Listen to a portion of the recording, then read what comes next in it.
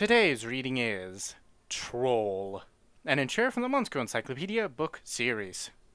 Demi-humans that live in villages they make underground or in caves, they have got a large frame and a durable body with high vitality. They have a high affinity with earth elements, and the power of earth is imbued within their body. Perhaps because of that, various plants grow from their heads and have a symbolic relationship with the trolls.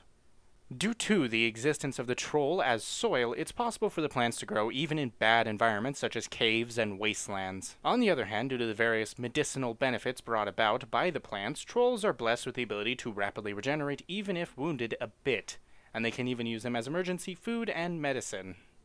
Gentle and highly intelligent by nature, this race has had various interminglings and trade with humans, and sometimes there's even social cooperation. But that's a tale of indoors and nighttime activity, for when hit by sunlight, the power of earth that dwells within them increases. Due to this, the soil of their body becomes in existence even closer to the earth. Activating the plants on their head and even the medicinal effects caused by the plants increases.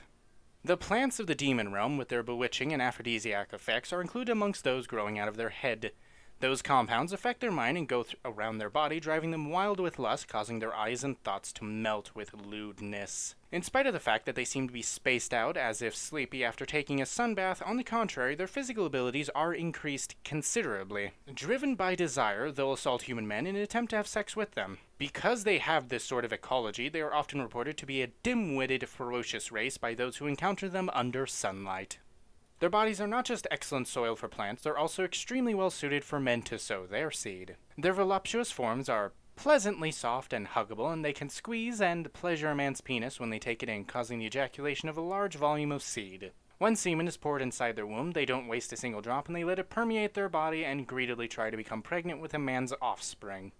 They have a custom of decorating their body with beautiful flowers. It's because of an inferiority complex they harbor. Their hands and feet are large and crude compared to those of humans, and they want to hide them to look at least a little bit better to men. Also, they have an extremely strong body odor, so another one of the reasons is to try and cancel out that with the fragrance of flowers. However, the body odor is definitely not something unpleasant if men nearby smell it. The powerful female odor makes them dizzy. That alone is enough to cause an erection. Furthermore, in the dawn of the future, when monsters become able to give birth to incubi, it is expected that having a high affinity with earth elements, they will give birth to the greatest earth elementalist. So the faction of elementalists that are friendly towards monsters have approached them and have been actively deepening friendly ties as of the present. Among them, many men are falling for them and getting married to them.